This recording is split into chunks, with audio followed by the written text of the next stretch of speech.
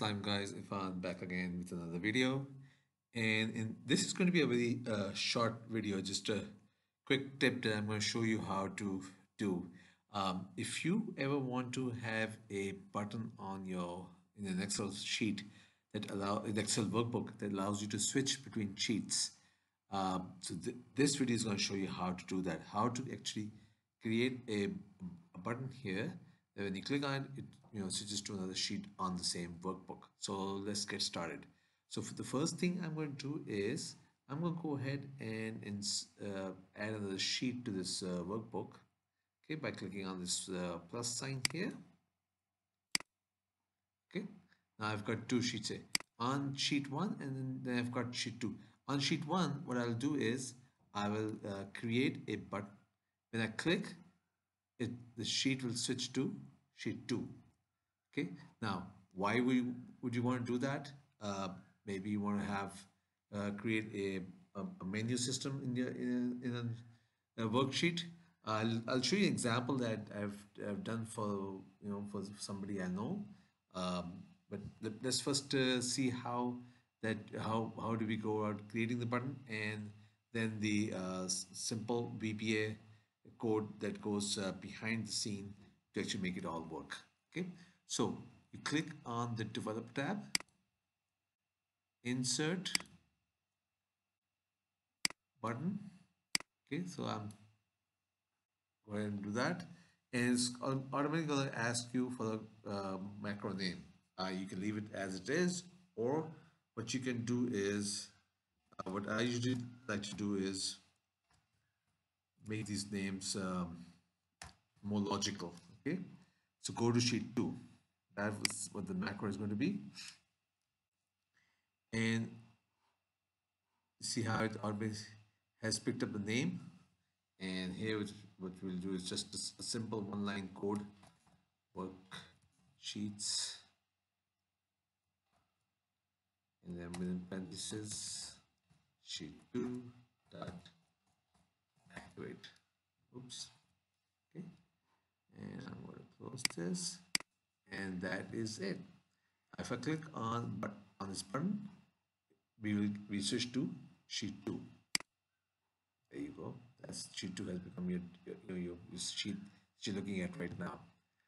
So I'm just going to do create another button just to show you exactly, and this time I'll try and go a little slower. So developer tab, insert, and a button, and here you get the drawing tool. I'm just going to hold it down, create whatever size of the button you want. Okay, as soon as you let go of the button, the mouse button, this prompt opens up and it's asking for your macro name. Like I said, I usually like to give it a more, a name that makes more sense to me. So I'm going to switch to sheet 2. Just remember, in the name you cannot have any spaces. Okay, and you can't have any dashes, so you need to use underscores.